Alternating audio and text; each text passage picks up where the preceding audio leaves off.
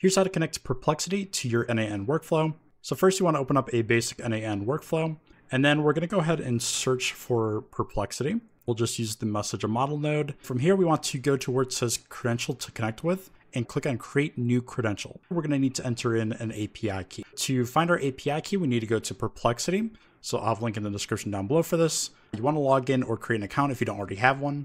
And then you want to go to the bottom left where you see account, and then go to where you see API. And that's going to ask you to create a new API group. So let's go ahead and enter in, I'm just going to say YouTube tutorial for this. You can name it whatever you want. The description doesn't really matter. And then it's going to want you to enter in a address. Then you want to go ahead and click on where it says save. And then it's going to ask you to add a payment method to buy API credits. So what we need to do is add in a payment method. And once you add a payment method, you want to go to where it says buy more credits. And for this example, I'm just going to buy $5 worth of credits. Click on confirm.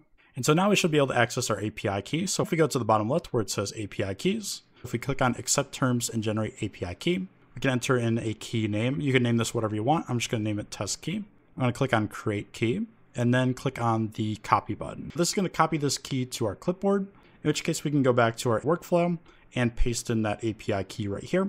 And then if we click on where it says save, it should say that the connection tested successfully. We can go ahead and close out of that.